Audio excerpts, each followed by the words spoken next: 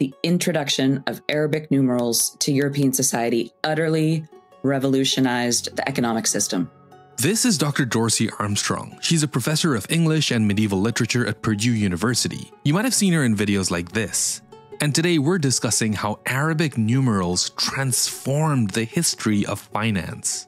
You see, these 10 digits make up the very foundation of the modern world. These simple numbers enable us in finance, in tech, science, medicine, and so much more. So how did we function before these 10 simple digits became mainstream? So prior to the early 13th century in Europe, we're still using Roman numerals. And that's a really complicated way of figuring out what a number is. The transformation from these complex Roman numerals to simple digits was because of the influence of the Islamic world. And the adoption of the Arabic numerals was why the West was able to undergo a financial revolution. Look, medieval Europe inherited a lot from Rome, including religion, laws, architecture, and most importantly, numbers. And from that, the religion, laws, and architecture are still quite visible in today's society, but Roman numerals are noticeably absent. And that's because of one simple reason. It was extremely difficult to use. It was unnecessarily complicated and cumbersome. So prior to the early 13th century in Europe, we're still using Roman numerals. And that's a really complicated way of figuring out what a number is. To make matters worse, Roman numerals didn't have a concept of zero. And also, Roman numerals don't really have a concept of zero that you can note down when you're doing calculations. So the Roman system had survived in the West after the fall of Rome. And for many centuries, there was little need to contemplate a change. The feudal economy was basic enough that you could just do fine with simple arithmetic, with addition and subtraction. But all that began to change in the 13th century. You see, the economy became more complex as trade intensified.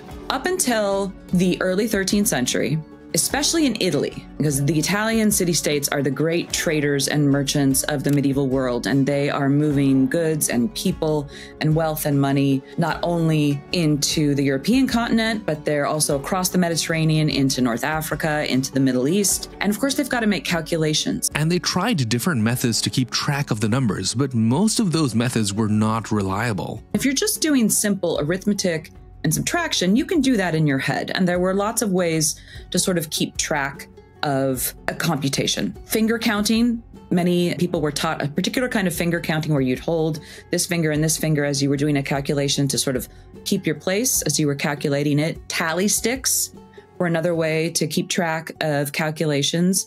And then something called a table abacus, which was a board that looked kind of like a checkerboard. It had 7 rows, it had different colored counters on it. Now, one has to understand that the medieval abacus being referred to here is called a counting board. It's quite different from the abacus that we popularly imagine today. You've got this very complicated looking board with different colored counters. And as the calculations are happening, an assistant has to move a certain colored counter to a certain spot to indicate it's how much, this much, take away this much.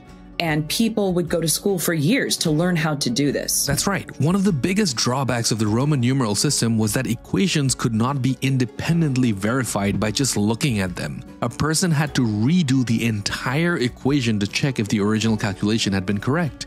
As you can see, at a time when trade and movement of goods was increasing in frequency and volume, this kind of slow calculation was a significant hindrance. Errors could easily go unnoticed, leading to costly mistakes and disputes. A reliance on manual recalculation made it difficult to maintain accuracy and trust in financial dealings. Ultimately, all of this stifled growth and trade in many ways. And then we have the world of usury or interest. It's a mystery how you calculate interest or do complicated computations with Roman numerals. And you had to rely on the brains of your counter, of your person who's moving the counters around the table abacus, who is doing finger counting or using a tally stick and then telling you what the final sum is. The only way to check this work would be to have someone else run the entire calculation all over again. That's the only way to confirm, because you're relying on an individual to get the counters in the right place, to then do the mental calculations, to mark it on the tally stick, and then tell you. So you have to trust that person. But with Arabic numerals, it was much easier for multiple people to look at a calculation and check it much more quickly, rather than getting your guy to run the computations while the person you're trading with, they have their guy run the computations and see if they agree. That was really the only way to do it if you're talking about complex transactions.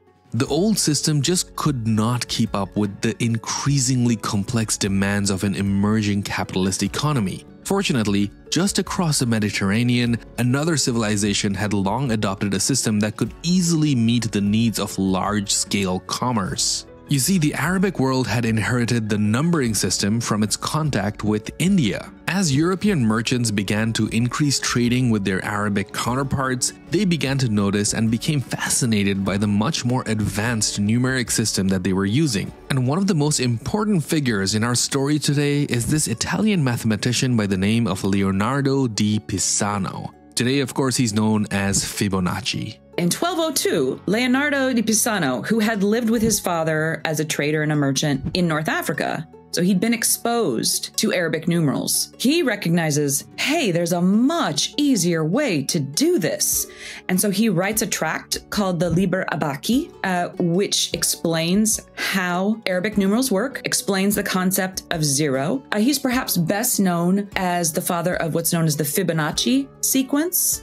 Now, I'm sure you've heard about the Fibonacci sequence, but here's a quick refresher. The Fibonacci sequence is sort of a math problem where if you have a pair of rabbits and they reproduce, and then those rabbits reproduce every generation, how many rabbits do you have? And in simple terms, a Fibonacci sequence is 1 + 1 is 2. And then you take that 2 and the number that came before it in the sequence. So 1 + 2 is 3. And then you take the 3 and the 2, and then that's 5. So a Fibonacci sequence is a progression of numbers in which they're always the sum of the last two numbers. Anyway, Di Pisano was well acquainted with the Islamic world. He himself had been taught mathematics by an Arab master. He may have been one of the most important authoritative experts in Arab society at the time. He traveled to places like Egypt, Syria, Greece, and Sicily. But really, he introduced this tract, which explained Arabic numerals, also gave us the very earliest form of algebra introduced to the European world. And it's fair to say that although he is the one who introduced it with this tract that he wrote in 1202 and then he revised it and recirculated it in 1228, even if he had not done that, Arabic numerals would have made their way into Western Europe, absolutely for sure, because it's a much easier way to do these calculations, but he's the first to do it. Now, as expected, there was pushback against Di Pisano and others who sought to introduce an arguably superior system. I mean, for one, the Christian world was still in conflict with the Islamic world. Many were reluctant to adopt Muslim system. To make matters worse, compared to the more literate Islamic states, Europe at the time was relatively culturally backwards compared with the Arabic civilization. And then there was also this worry that the system would put many people out of employment. As you might imagine with any new technology, there's pushback, especially from the guild of the counters, the guys who use the table abacus, because they're out of a job all of a sudden. And so you have a lot of pushback, but pretty quickly it becomes clear that this is going to make keeping track of our ledgers and our business accounts so much easier. But forward-looking thinkers like Di Pisano worked hard to ensure that its adoption became widespread. As a gifted mathematician, he saw the great potential that this system could bring. At least amongst the merchants, the bankers, and many scholars, there were no objections to its adoption. And one of the biggest advantages that the Arabic system boasted was the concept of zero. You see, Roman numerals didn't really have a concept of zero. I mean, they always referred to the concept of zero, but they never actually talked about it. This absence made calculations cumbersome and limited the system's ability to represent either large or fractional values. The way I would explain it would be that zero helps you identify the difference between 1, 10, and 100. And that's sort of the simplest way to think of it. There's a ones place, a tens place, a hundreds place, things that we learn in elementary school. And with Roman numerals, it's really hard to indicate that, but zero makes it possible to differentiate between those and to differentiate between them really easily. But that is essentially the key. It's a placeholder, because prior to this, if you have a 1 and you don't know, is it in the ones place? Is it in the tens place? Is it in the hundreds place? And you don't even have those concepts of a ones place, a tens place, a hundreds place. But the zero helps you indicate that. That innovation, which happened so much earlier in places like India and the Middle East, centuries before they were using zero, made keeping track of numbers much easier and simpler and more efficient. However, it wasn't just complex calculations that were made much easier. Adopting the system also made it easier for European traders to communicate and conduct business with people in the Islamic world and with India. Merchants, especially those who were engaged in trade outside of Europe and say with North Africa or the Middle East, they were now sort of speaking the same language as the people with whom they were trading. And so it was just much simpler. It was sort of a one-to-one transaction, and the numbers don't have to be translated in the same way that a conversation would about a complex computation. So it made life much easier for them once they understood how to use this method of computation. Now, of course, at the time, the West was re-emerging from its so-called Dark Ages. Now, the term Dark Ages is a bit of a misnomer. It's better to highlight it as a period of low economic activity rather than some significant decline in innovation. But now that it had once again begun to flourish, it was hungry for knowledge and eager to absorb anything that other cultures had to offer. The Western European medieval world owes a whole lot of its learning in a variety of disciplines, from mathematics to medicine, especially to science, to the Muslim world. And in fact, they were able to sort of distinguish, okay, we're going to go conquer the Holy Land for Christendom, and we want to take it away from Muslim-controlled factions. At the same time that they recognized that knowledge and learning from the Muslim world was far superior to their own. So, for example, the first medical schools in medieval Europe are established in either Italy or Spain, and they are based on their program of learning important medical treatises that come out of the Muslim world. In the Muslim world, they were far advanced in terms of doing sort of anatomy work. Their innovations in terms of physics and astronomy were far, far beyond what the Western Christian world knew at the time. And they came into the Western Christian world primarily through Italy and through Spain. And there was quite clearly an understanding that this knowledge is useful and superior. Now, it might be surprising to learn that the relationships between the Christian West and the Islamic Near East were not as hostile as they would later become by the turn of the 14th century. Many people from both sides traveled freely between the two great civilizations. In general, there was a degree of tolerance that was exercised when dealing with the supposed heathens at the time. In fact, some of the great philosophers in the Western Christian world found the Islamic philosophers and writers to be very influential. So it is not this black and white Christians versus Muslims thing that we sometimes, get as a picture of medieval society.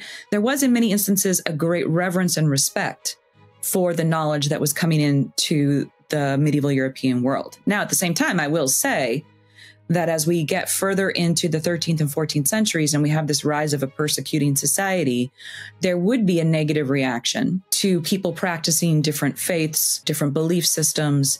But prior to this, before there's the land crunch, before there is a decline in the amount of resources that are available to go around, especially in very cosmopolitan places like Italy or Sicily, Jews, Muslims, Christians pretty much live side by side. I mean, there's a little bit of prejudice, but it's a much more egalitarian and less persecutorial society than it is just 2 centuries later. As you can see, the road to adopting the Arabic numeral system in Europe was far from straightforward. However, it ultimately transformed not just commerce, but the course of the entire continent's history. What began as a pragmatic solution for merchants grew into a mathematical framework that underpinned the Renaissance. It was more than just a change in how people counted. It was a leap towards the modern age and a transformation of financial practices.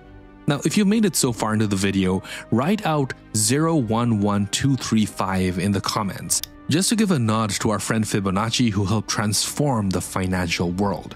I'm also very grateful to Dr. Armstrong's time on this interview. She's written a lot of amazing books and has an impressive body of work to share, so check out some of her work in the description of this video.